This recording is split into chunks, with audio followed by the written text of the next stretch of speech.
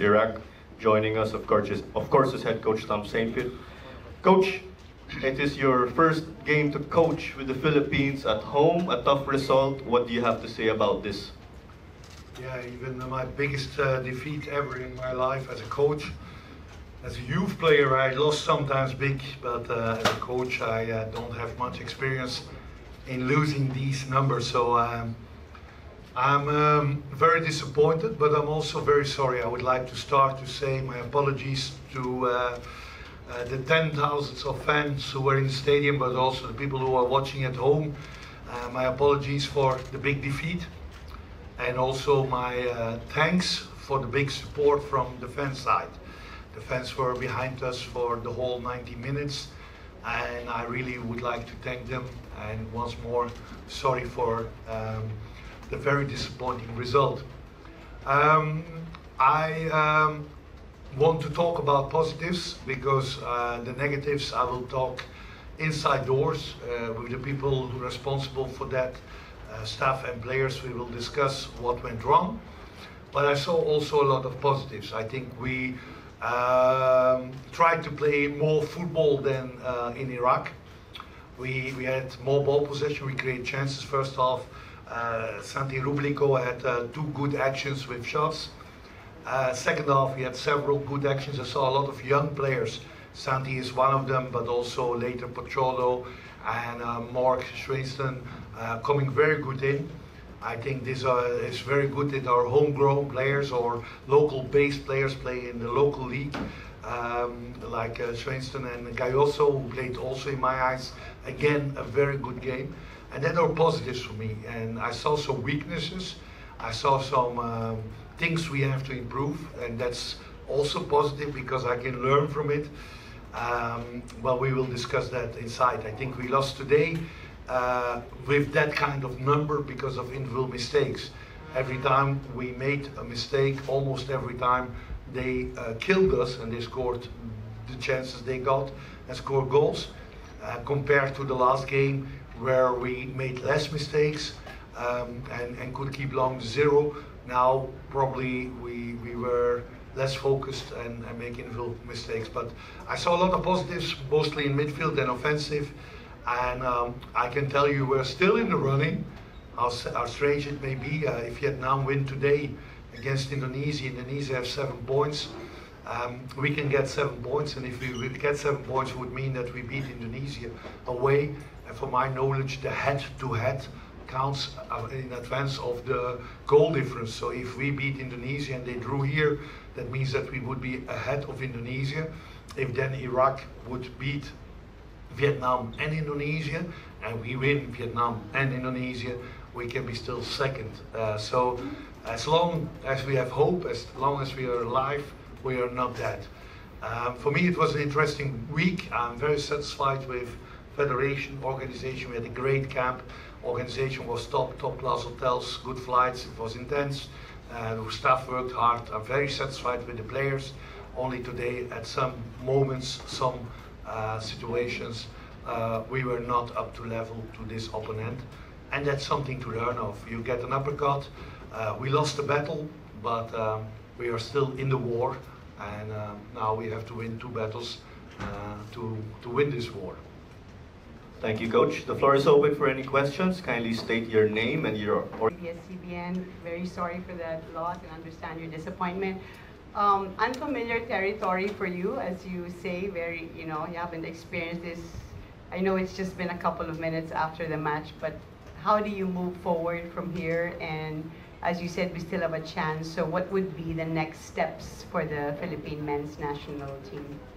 Yeah, we were already before this game, the weeks and months before, we were already planning ahead. We had short-term planned this game, but we were also planning ahead. I had no chance to see much Philippine players the last months.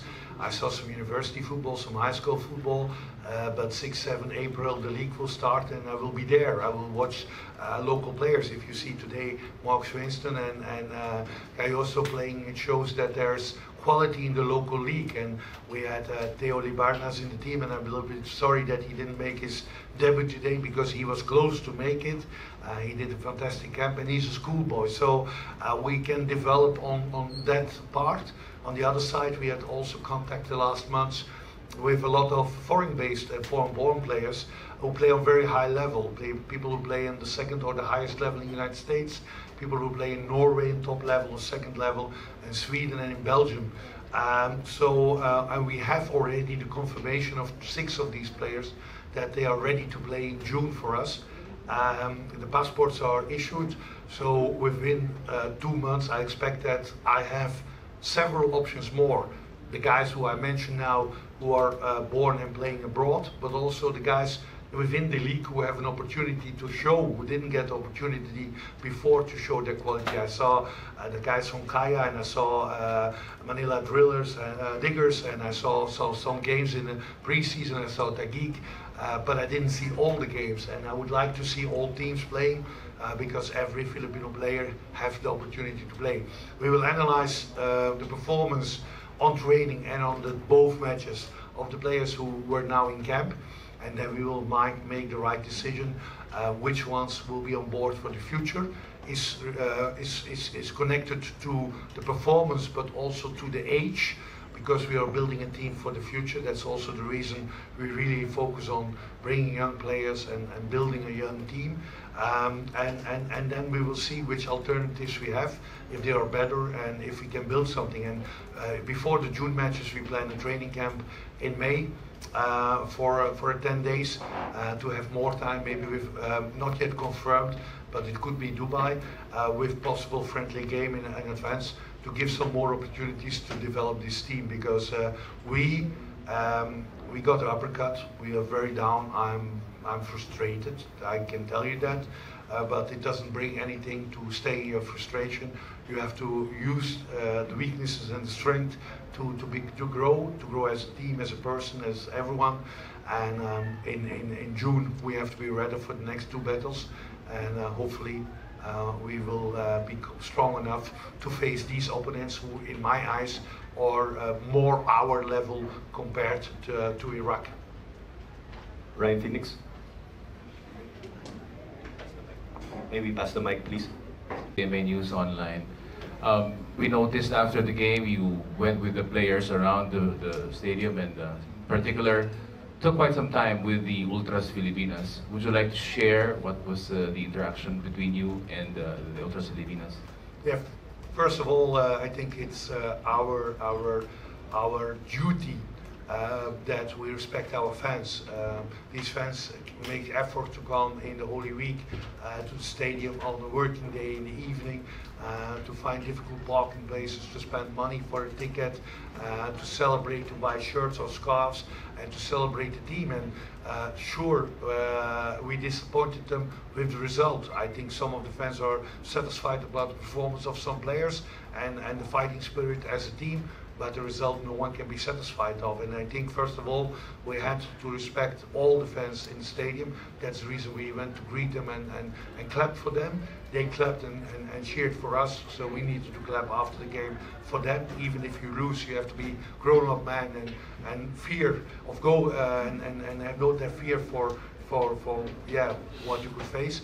And the Ultras, they are fantastic. They were here on the open training in a small group. To be honest, before I came here, I checked some videos and I saw the Ultras already in November, and I really love the atmosphere they create in the stadium. It's a real football atmosphere.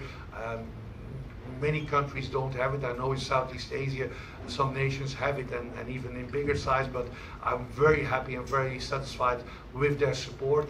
And we, first of all, we apologized for our performance. They made us also clear that they made the effort to support us, and they are still supporting us. And I think then sharing that moment together, also clapping for each other and doing the ritual, doesn't matter if you win or lose. you stick together, and that we did. And I would like to thank the ultras, but all the other 10,000 fans in the stadium for their support today. Quick follow-up. There is a quick picture of Ram. Is he coming for the June window? You talk about Rafael Obermeier. Rafael Obermeier. Yeah, the ball is with Rafael. We spoke with a lot of players. I can mention you the names. We spoke with Anthony and Nick Markinich, with Joseph Bakai. We spoke with Zico Bailey. We spoke with Alex Moniz. We spoke with Dylan de Monk.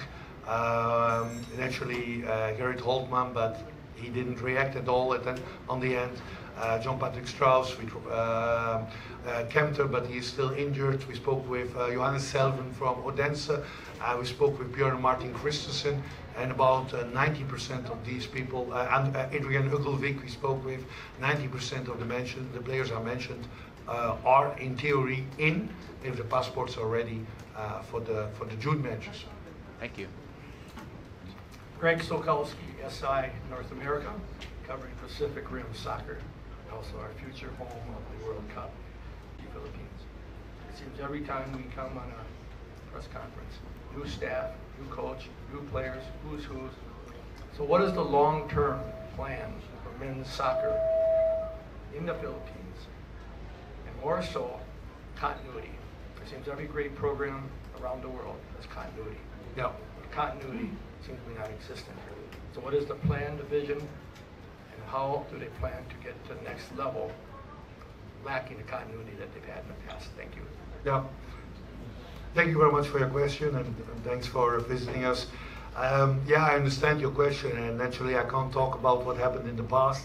I was not part of it, but when I got contacted in November, beginning December, by the new board, I was impressed about their dynamics and about their long-term vision. And I can tell you, I would not have resigned my contract, what ran till August 2026 with Gambia, to come here for 2 months or for 3 months. So I agreed a long-term commitment with Philippines because I believe in the potential of the federation, in the goals they have, and in the quality this new board has. They are really ambitious, and they have really a lot of things where we can achieve our goals with.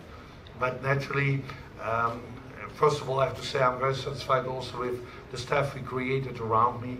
I have a fantastic local and foreign quality staff around me who do a great job, and what makes it very easy for me to work in a professional way. But the most important is naturally what happens on the pitch. The 11 or these 23 soldiers who will battle the fights for us.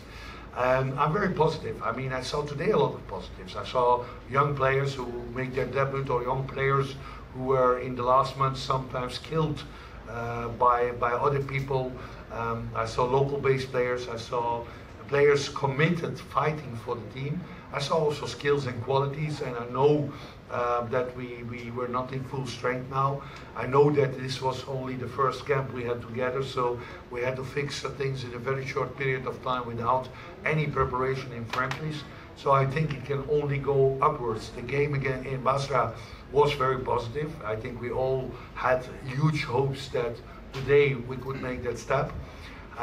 Let's say that we were knocking and knocking and knocking, and we got a small push in Basra. Today we got a knockout, but boxing is more than one fight. We will stand up, we will analyze, and we will be ready to give knockouts to opponents in the near future. I have one quick question. Thank you. Ivan Saldana from Dapat Pecking Spot, but at the moment Indonesia is leading at Vietnam, so will the approach change in the next 2 matches, or are you still keeping that same optimism that you will overtake Indonesia for the second spot? Yeah, from my knowledge, but tell me if I'm wrong. Indonesia will have 7 points. Yes. Okay. If we win both games, we have 7 points. Imagine Indonesia lose from Iraq. I hope that Iraq will keep doing their duty and try to beat Indonesia and Vietnam. That will mean that Indonesia and we have both 7 points. The goal difference is for me, in my knowledge, not the deciding factor. For me, it's the head-to-head. Indonesia play here a draw. If we get 7 points, it would mean we would beat Indonesia. So head-to-head, we would be with the same points as Indonesia, ahead of Indonesia, because we have to win to get 7 points. So if I'm wrong, tell me, but if it's the head-to-head what counts, then any victory against Indonesia and Vietnam, if they both lose against Iraq, would bring us on the second spot. Correct? So, Sir Errol. Coach, Errol Kamatbat, a big game against Iraq, and yet you opted for the young players to play. Can you just enlighten me on the reasons behind this? which young players you meant? Gayoso, Rublico, and the other. Okay. Gayoso is 27. I don't know what is young in your philosophy because I feel very young today.